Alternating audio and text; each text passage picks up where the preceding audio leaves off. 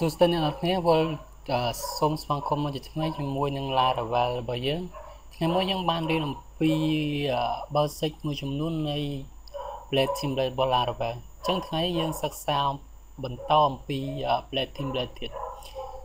ញ្ចឹងតពីអ្វីដែលយើងបានរៀនថ្ងៃមុន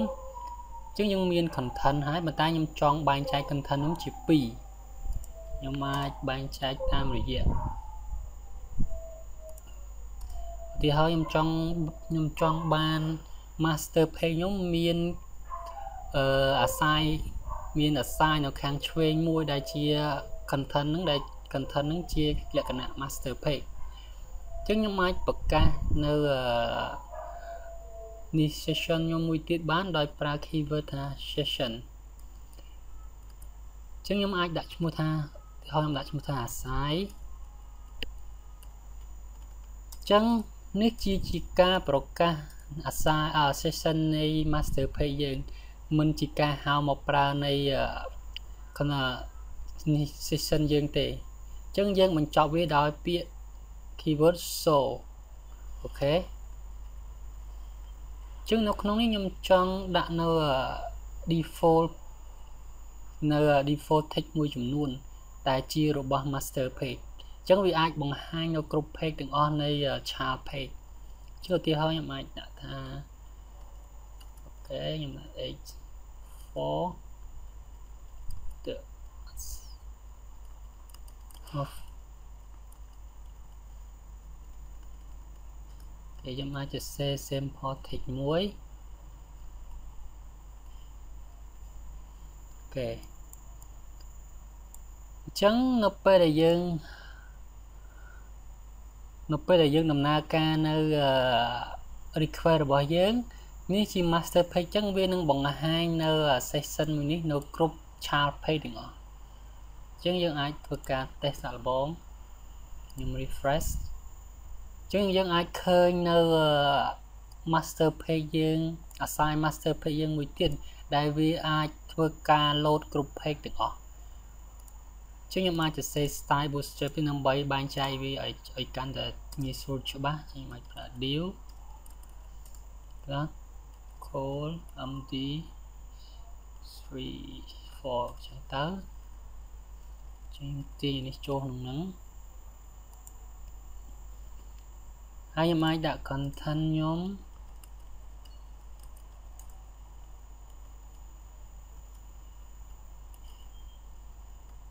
ចឹង8អូខេ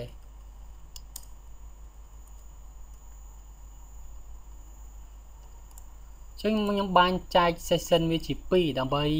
ងាយស្រួលក្នុងការយើងឧទាហរណ៍ចឹងខ្ញុំធ្វើការ refresh ចឹងក្នុងនេះយើងបានបែងចែកនៅ master page យើងជា2ផ្នែកទី1គឺ assign ខាងឆ្វេងនេះហើយនិងទី2គឺ content របស់យើងចឹងឧទាហរណ៍នៅក្នុង home page យើងអាចប្រើ assign របស់ master page របស់យើងឬក៏យើងអាចប្រើដោយ override នៅ assign នោះក៏បានដែរដោយយើងគ្រាន់តែហៅវាមកប្រើដូចគ្នាយើងអាចដាក់ថា section អញ្ចឹងខ្ញុំអាចដាក់ឈ្មោះវាមក assign ខ្ញុំបិទ session ខ្ញុំទៅវិញ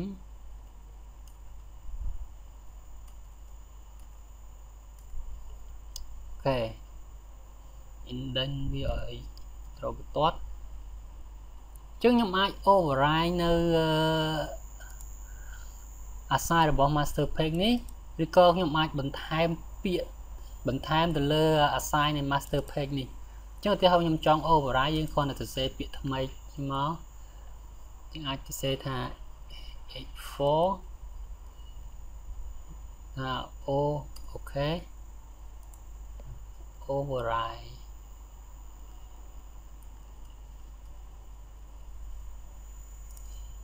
ចឹងខ្ញុំអាចសរសេរថាឧទាហរណ៍ this is the child page ចឹងយើងធ្វើការ refresh ចឹងវានឹង override អ្វីដែលជា master page របស់យើងប៉ុន្តែបើយើងអត់ចង់ override យើងចង់បន្ថែមពាក្យបន្ថែមទៅលើ assign របស់ master page យើងឧទាហរណ៍ដូចក្នុង master page យើងនេះយើងចង់បន្ថែមពីលើពាក្យ content master page ទៀតយើងអាចធ្វើបានតើយើងប្រើ keyword មួយឈ្មោះថាឧទាហរណ៍ខ្ញុំចង់ដាក់ master page នៅខាងលើនេះចឹងខ្ញុំអាចប្រើថា add parent ចឹងវានឹងហៅ parent របស់ assign master page យើងនឹងមកយក content របស់វាមកដាក់បន្ថែមយើងធ្វើការ refresh ចឹងយើងឃើញ content នៅលើ master page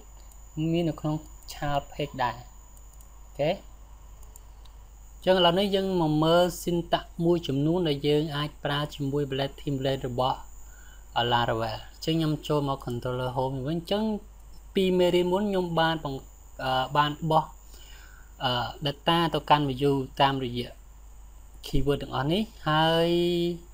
ឧទាហរណ៍ខ្ញុំបោះឈ្មោះ name នេះ key មួយឈ្មោះថា name ទៅកាន់ view ឈ្មោះថា about ចឹងខ្ញុំចូលទៅកាន់ about view របស់យើងចឹងយើងអាចមើលឃើញថាចឹងបើខ្ញុំចង់ echo យើងអាចប្រើនៅ default នៃ PHP យើង echo name ព្រោះឲ្យយើងបានបោះ keyword ឈ្មោះថា name ទៅកាន់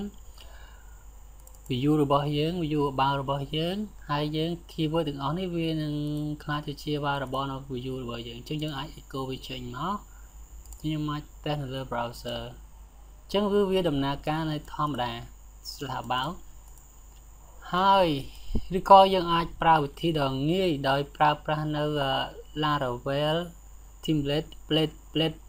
syntax របស់វាមួយចំនួន plate syntax របស់វាមួយចំនួនអញ្ចឹងឧទាហរណ៍ខ្ញុំអាចប្រើបែបនេះជំនួស echo ខ្ញុំអាចសរសេរថា $name ឬក៏ខ្ញុំអាចប្រើនៅក្នុងនេះតែម្ដងខ្ញុំសូមលុបអានេះចោលខ្ញុំអាចដាក់ថា $name ចឹងយើងធ្វើបែបនេះគឺមានភាពងាយស្រួលហើយវាសាមញ្ញខ្ញុំអាចតេស្តខ្ញុំទៅ refresh គឺវាដំណើរការធម្មតាឬក៏នៅពេលដែលយើងប្រើបែបនេះ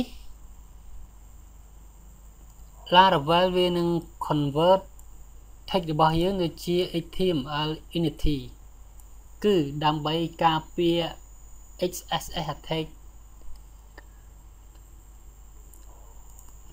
ជាឧទាហរណ៍ខ្ញុំអាចមកចូលក្នុង controller ខ្ញុំឧទាហរណ៍ខ្ញុំបោះ variable volume ជាលក្ខណៈដែលមាន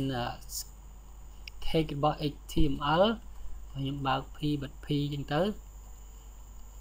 ទៅចឹងនេះមាន text HTML ចូលរួមអញ្ចឹងក្នុងករណីនេះបើយើងប្រើរបៀបនេះវានឹង convert text ទាំងអស់នោះទៅជា HTML entity ជាឧទាហរណ៍យើងទៅតេស្តទាំងអស់គ្នាខ្ញុំធ្វើការ refresh ចឹងវានឹងបង្ហាញទាំងអស់របស់text របស់យើងជាក៏យើងអាចទៅ view page soft ចឹងកន្លែងនេះ my name is ចឹងវានឹង convert អ្វីទាំងអស់នេះទៅជា HTML entity ឬក៏យើងអាចប្រើ keyword syntax មួយទៀតបើយើងអត់ចង់ convert វាយើងអាចប្រើរបៀបនេះក៏បានដែរឧទាហរណ៍ខ្ញុំអាចប្រើរបៀបនេះចឹងបើខ្ញុំសរសេរបែបនេះខ្ញុំអត់ប្រើវាដើម្បី convert ទៅជា HTML entity ទេយើងអាចធ្វើ $name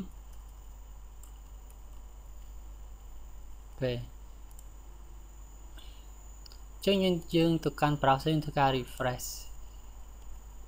ចឹងវាចេញកន្លែងនេះចឹងខ្ញុំអាចទៅមើល soft ចឹងគឺវាមានភាពខុសគ្នាចឹងនៅពេលដែលយើងប្រើលក្ខណៈបែបនេះវាមិន convert HTML យើងtext យើងទៅជា HTML entity ទេបើយើងមាន HTML tag ទៅជា p tag ចឹងគឺវារក្សានៅដដែលតែបើយើងចង់កុំឲ្យមានបញ្ហាដូចជាគេ script alert អីផ្សេងអញ្ចឹងមានបញ្ហាដល់ web page យើងអាចប្រើនៅ syntax នេះដើម្បី ដើម្បី convert វាទៅជា HTML entity អូខេឬក៏ឧទាហរណ៍មួយទៀតគឺយើងអាចប្រើ built-in function ឬក៏built-in function របស់ PHP យើងជាលក្ខណៈ syntax ថ្មីដែលយើងអាចប្រើនៅក្នុង plate ក៏បានដែរជាឧទាហរណ៍ខ្ញុំអាចប្រើ short condition ដើម្បី check ថានេះវាមាន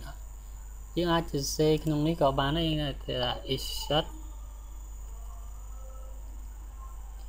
insert name ចឹង variable name ហ្នឹងគឺបានប្រកាសឲ្យអត់យើងសួរចឹងមកវាប្រកាសមែនយើងអាចឲ្យវាចេញ name ហ្នឹងបង្ហាញ name ហ្នឹងចឹងបើអត់ទេគឺបង្ហាញថា no name ជាឧទាហរណ៍ជាងយើងអាចប្រើលក្ខណៈ short condition នៅក្នុង syntax របស់វាក៏បានដែរគឺយើងមានភាពងាយស្រួលចឹងយើងទៅតេស្តលើ browser យើងអស់គ្នា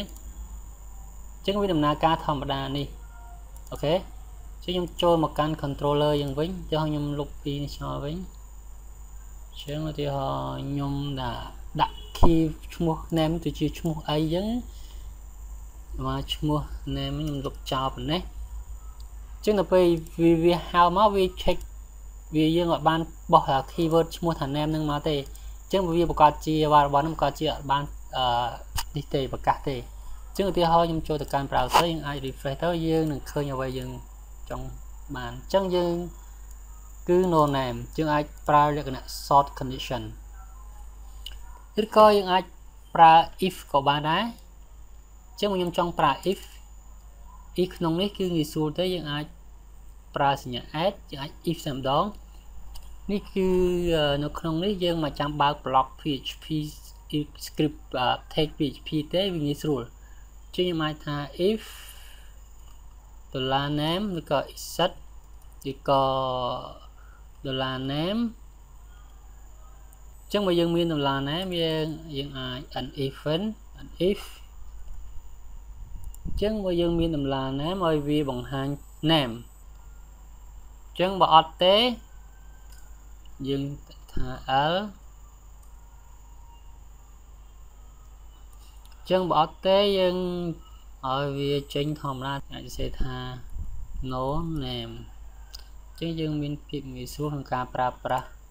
condition នៅក្នុងហ្នឹងចឹងខ្ញុំធ្វើការ refresh អូខេចឹងនេះយើងអាចថែមថា insert ចឹងបើ variable នឹងប្រកាសមែនយើងឲ្យវា echo variable ហ្នឹងតែបើអត់ទេយើងដាក់ថា no name ចឹងយើងធ្វើការ refresh ចឹងគឺ no name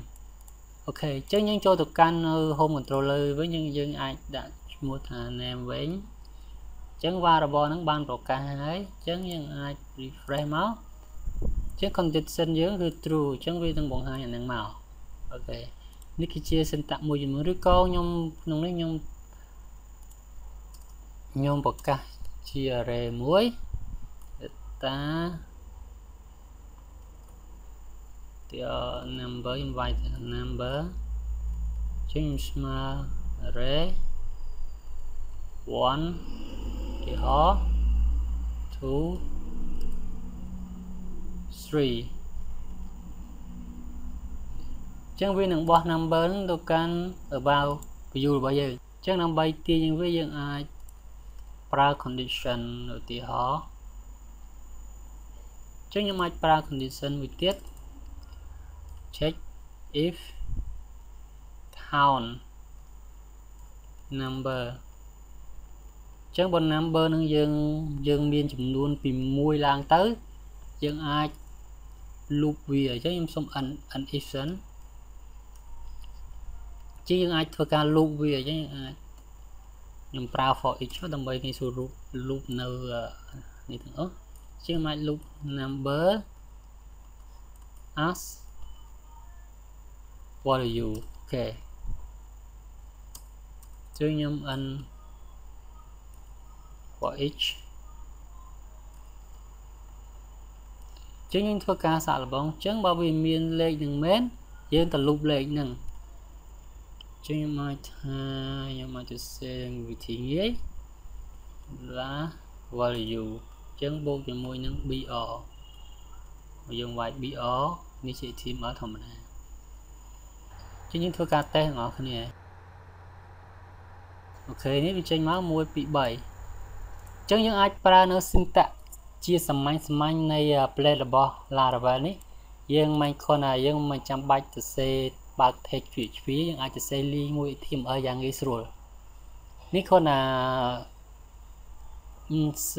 syntax មួយចំនួនដែលយើងប្រើជាមួយវាតែម្ដងវាមានច្រើនជាងនេះទៀតយើងអាចចូលទៅកាន់នៅ website laravel.com/docs